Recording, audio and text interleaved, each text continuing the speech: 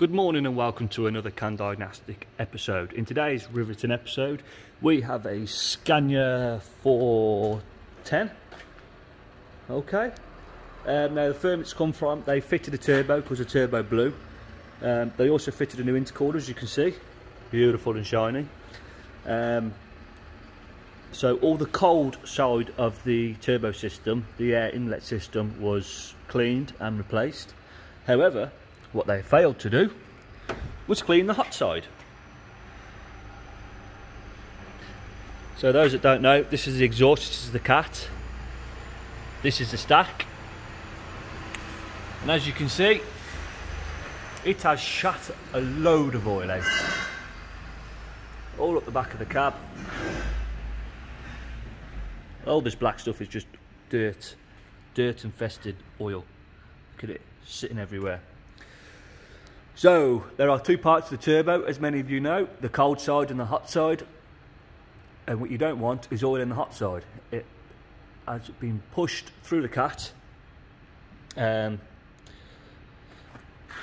got like a tubular cat that sits in the middle of the silencer box, and then comes up and through the stack. Apparently there were 2-foot flames coming out of that. Whether you believe that or not, I don't know. But what we've got to do is repair this now. It's likely it's going to need a new cat, or a whole new, or probably going to put a new box on. They're very expensive, they're probably about £6 for that. But what I don't want to do is replace the cat, because it'll obviously be saturated in oil, and not get all the exhaust galleys and everything that sits inside this silencer. I'm most probably going to change the knock sensors. There's one here. This is the downstream, yeah, and the upstream, which is down there. Obviously knock sensors covered in oil, the oil would have been burning through the sensors, so whether they're failed now or not, I don't know, but they certainly will be failed within the next 10-15 miles or so. So that's going to be changed. The exhaust stack's going to be taken off and thoroughly cleaned, and probably look at the turbo and just make sure that's not producing any oil. The new turbo, yeah, you see it, you can just see it through there, nice and shiny, beautiful turbo. Oil everywhere else. Any hole, any slight crack in the turbo, in the exhaust system, just going to push it straight out. So I'm going to get involved with this, start stripping it down.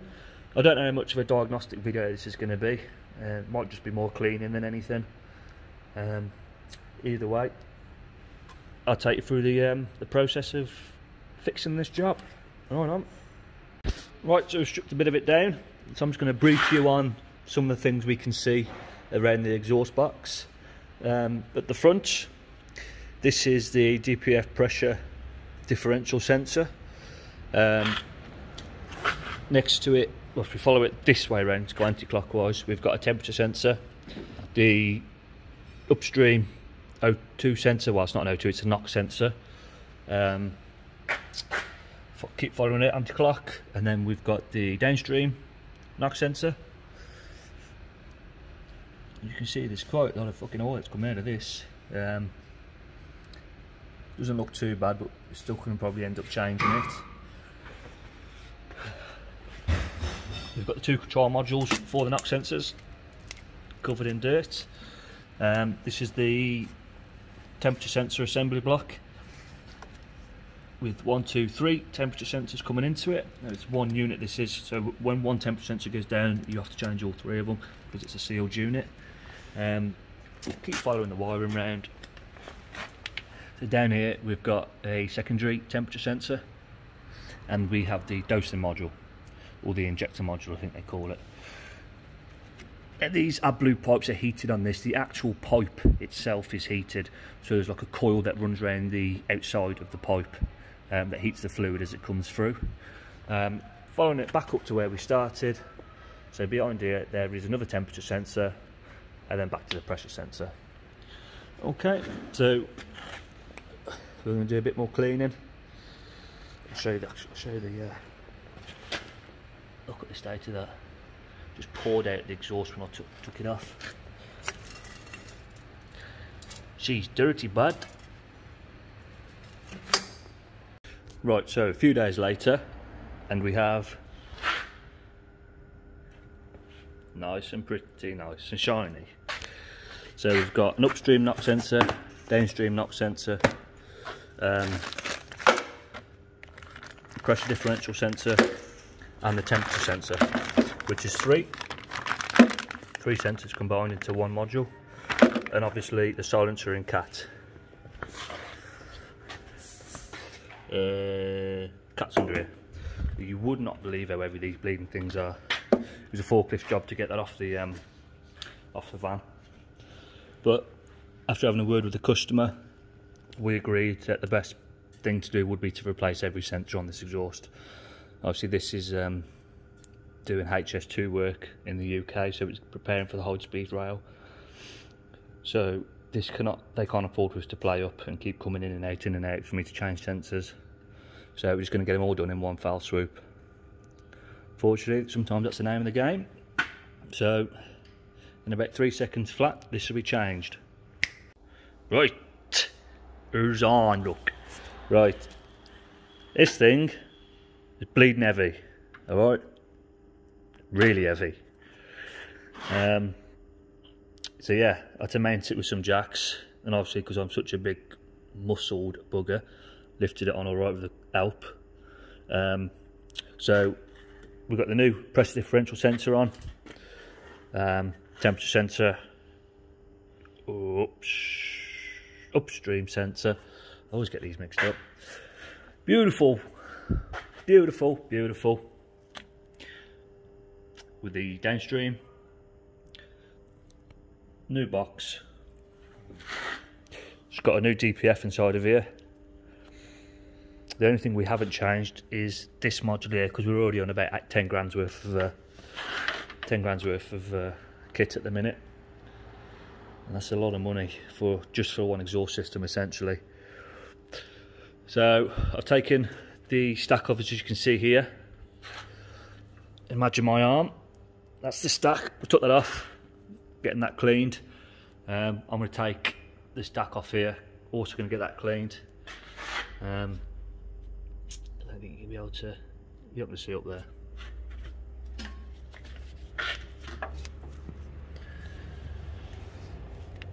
And I've had this running with the exhaust off.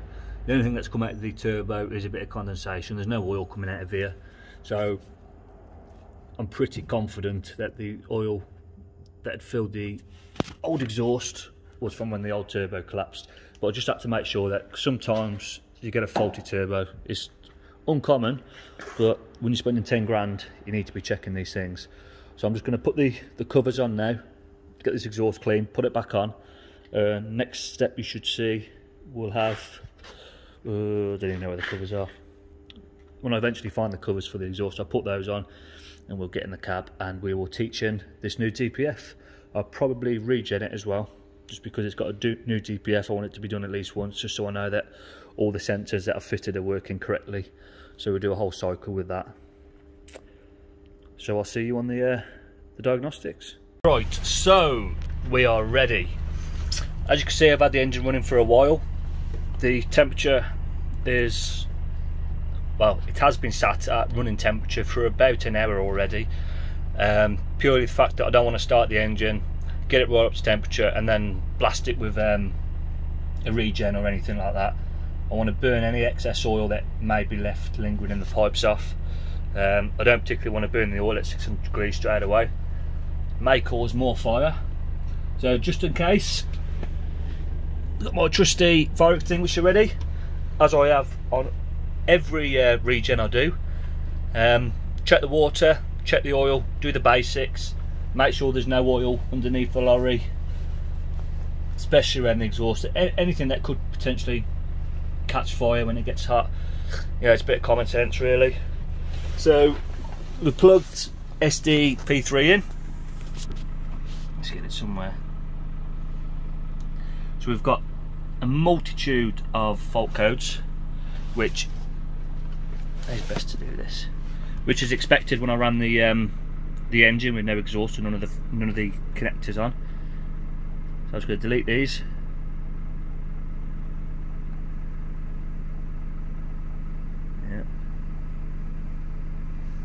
read. Thanks.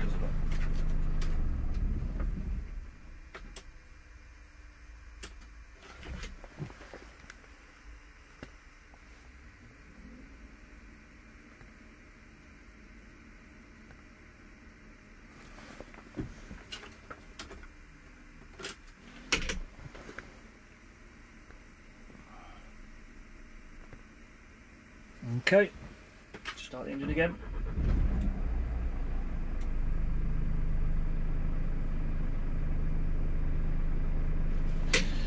And then let's go to the SCR module.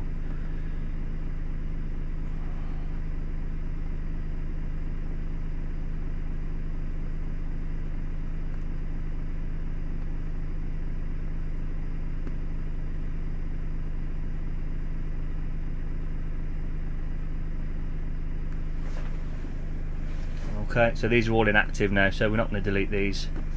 So let's just show active codes. None. Engine warning light is off. Okay. So from here, I'm going to go to functions and see what calibration first. See if we can teach in or teach in process or something similar. Exhaust gas. New ID number when renewing the particulate filter.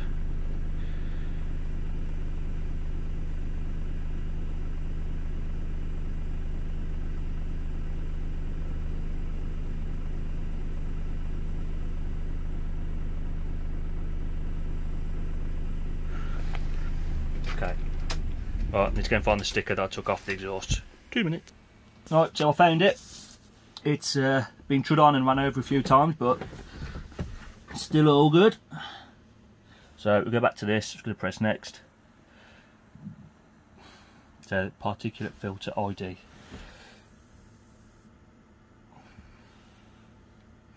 Right, it's going to be this one here. So I'm going to put you down, and I'm going to. Right, so that ID number has just been entered. So much bleeding glare today. Into here. And press next and hopefully accepts that. Okay, so we're going to update the SOPS files. Alright. I turned you off just at the wrong moment. The update was successful. The information was saved in the SOPS file and will be uploaded to Scania and the next STP3 is connected. Press 3 and reset the data for the ash and soot. Press 3, press next rather. Okay, reset. Is it going to do anything else or is it going to kick me out now?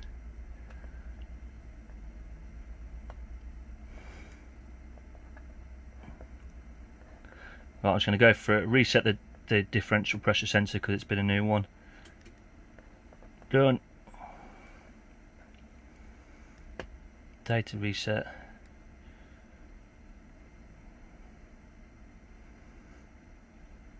Okay.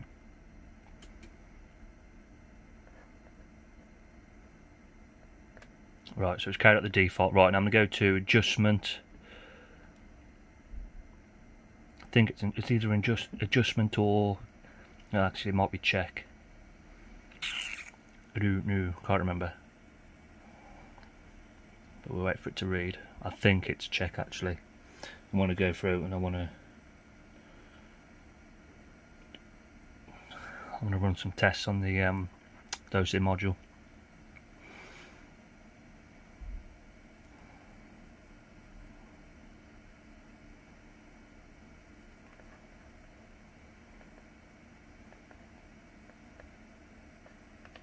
Yeah, this is not what I want.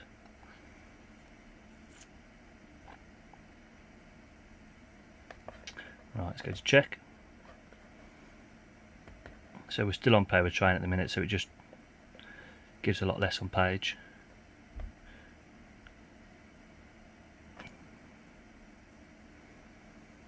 Right, so there's an awful lot of stuff that can be checked manually, visually, etc. but I'm going to go straight to function test of the SCR. Actually no, I'm not, there's no need, there's really no need.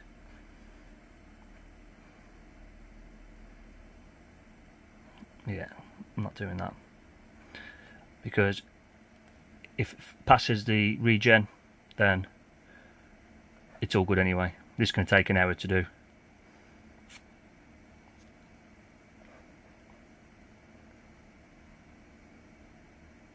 Waiting for the clutch to be closed. They should do it automatically, obviously, being an auto.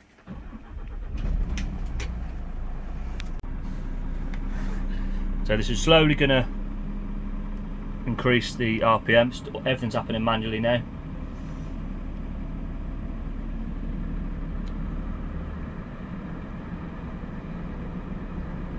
Manually, I mean automatically.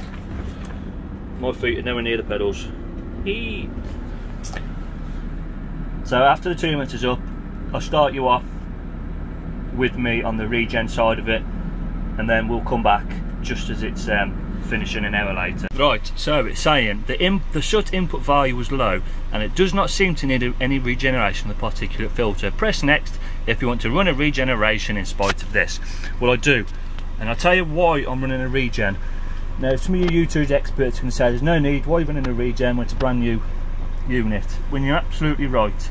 However, my reasoning is that when this goes out, I want to make sure that it has the potential to run a full regen. I don't want this back in a week's time with a brand new exhaust being full of soot or ash or anything like that, because something's gone wrong, one of the sensors has failed, etc, etc. So I'm going to give this back in confidence and saying I know it's going to perform its own regen because I've done one myself. Simple as that.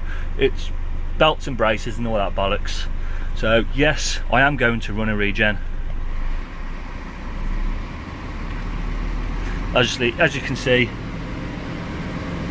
the knock sensor is showing 0 parts per million, which is exactly what we'd expect. It's going to raise the temperature itself, it's going to do everything itself. This is going to take a good hour. So I'll show you the smoke it's given off already.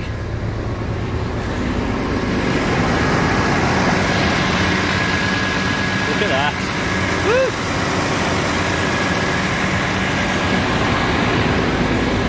Woo! Okay, and we've finished an hour later. No warning lights. The particulate filter can now be used as normal again.